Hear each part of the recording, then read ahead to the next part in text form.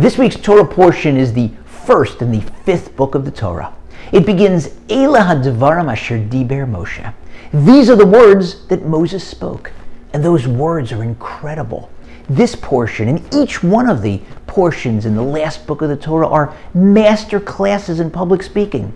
Moshe criticizes the Jewish people lovingly. He exhorts them, he educates them, and he inspires them and us thousands of years later. But 1 second, how can this be?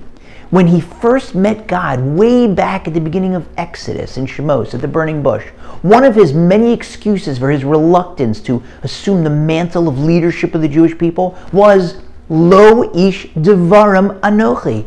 I am not a man of words. And God did not contradict him. He said, okay, I'll send Aaron, your brother, Aharon, as your spokesperson. So how did the person who had a speech impediment, who was not a man of words, become later in the Torah the man of words? The answer, the Medrash tells us, is that he was cured.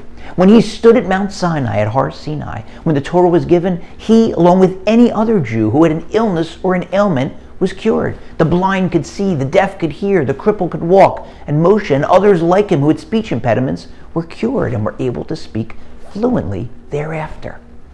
It ain't over till it's over.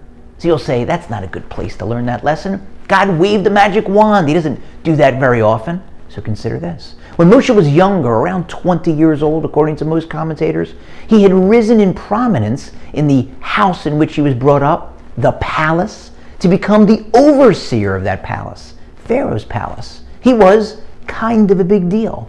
And yet, by the end of his career, the Torah tells us that he was the Anav Mikol Adam, the most humble person in the world. That took work. Compare that to the famous case of a young boy who, even into his teenage years, for complicated reasons, wasn't even allowed to be part of his parents' household. He was out in the back, tending the sheep. But he didn't go down in history.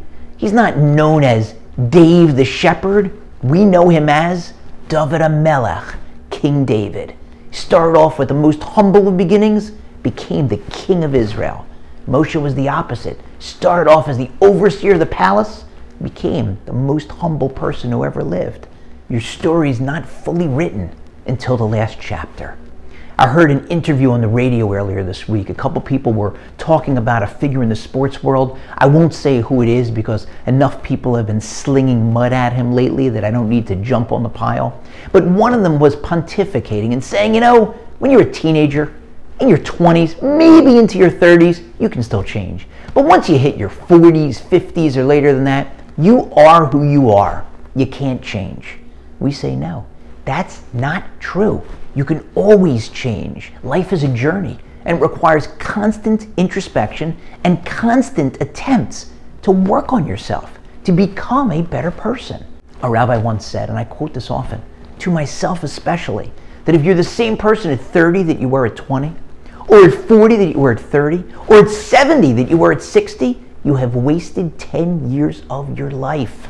That's tragic. It is never too late. So roll up your sleeves and get working on changing yourself.